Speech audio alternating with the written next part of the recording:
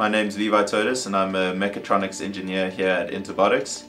My role as mechatronics engineer is to design the electromechanical parts of our products. So I do a lot of work in CAD to design the individual parts and to figure out how to manufacture them, so whether it's laser cutting or 3D printing, and to figure out how all the parts, the brackets, the servos get put together to form the final product. My first task for this project was placing the servo horns, which serve as the rotational points for each joint, into some common sense measurements. As engineers, we like round numbers, and the previous model had no real rhyme or reason as to where each joint was placed. So I designed and built a new body that would have some better measurements to make our lives a little bit easier. Another goal for the Mark IV is to give it a very cool visual design. On the previous models, everything was unshelled and there was a lot of raw electronics and brackets that were exposed. This time around, we're creating 3D printed shells with the F-117 Nighthawk as inspiration.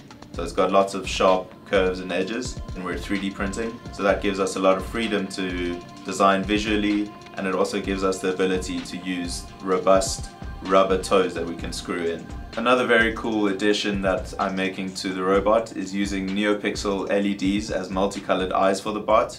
They have a great wow factor, but they also serve functionally as a robot state indicator so that they can tell the user what current gate the robot is using, when there's too much stress on the motors, or even as sensor output. Electronics and wiring is its own animal to tame. During R&D, we don't really care where the wires go and how much of a mess they make, but at the end of the day we need a finished product where the wires aren't sticking out everywhere. In the case of the Hexapod, this is what the power harness currently looks like, but we have to get it into something that is assembly friendly and manufacturable friendly.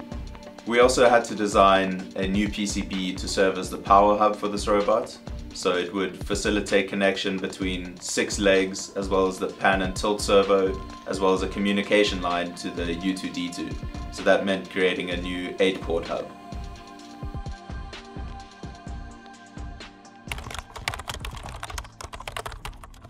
My name is Solomon, and I'm the lead ROS engineer here at Robotics, and I'm in charge of writing all the software that we see on our robots. I was tasked with creating a ROS-compatible version of our Hexapod that we're calling the Mark IV that would be geared specifically at researchers. It would be developed on a Raspberry Pi and could be controlled using a PS4 controller over Bluetooth.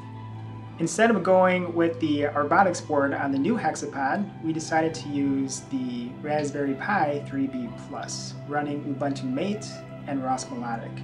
So the nice things about the Raspberry Pi is that it has a lot more processing power and also a lot more RAM than the Robotics board. It also has Wi-Fi support. So it's very easy as a researcher to develop code on your own personal computer and then be able to command the Hexapod remotely without actually being tethered to it to get your project working. The Robotics board worked on an old community library that works mainly with Protocol 1 based servos. The Hexapod that we're using works on Protocol 2, so we're using a low-level API called the Dynamixel Workbench Toolbox created by Robotics in conjunction with the U2D2 to actually control our servos. When Matt told me to design the Mark IV Hexapod, he mentioned that it would be a first in a family of hexapods. So one of the things that I had to think about while designing the code was to make it modular enough so that no matter what the size or the leg proportions or what X series servo is being used in the Hexapod, the code would be able to work just as well.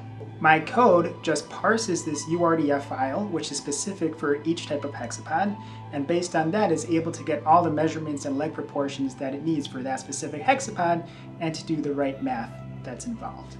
The way the gates were controlled in the Mark III Hexapod was using a community-based repository called the Phoenix code. So I decided it would be just easier for me to develop my own solution, which would take the same amount of time. I was able to get the tripod, ripple, and wave walking gates to work, and I was also able to make the Hexapod translate and rotate in place. One of the features was being able to independently move each of the Hexapod's legs. For example, you might be in an environment where the Hexapod would need to probe something, maybe even pick something up. I developed a custom Python API that researchers could use that abstracts away all that inverse kinematics and internal plumbing. This way, researchers can focus on their machine learning code and on their ROS projects and not have to deal with our plumbing code. While working on the project, Matt challenged me with creating an adaptive gate that would make the hexapod able to walk on uneven terrain. We brainstormed a bit and we thought about putting force sensors or switches on the bottom of the hexapod's feet, but then I came up with the idea of taking advantage of the current sensor functionality of the X-series servos on the hexapod to do the exact same thing. So I tested it and I was actually successful in getting it to work. And this will just be one of the demos that we release with our hexapod, and it'd be very interesting to see how researchers build from that.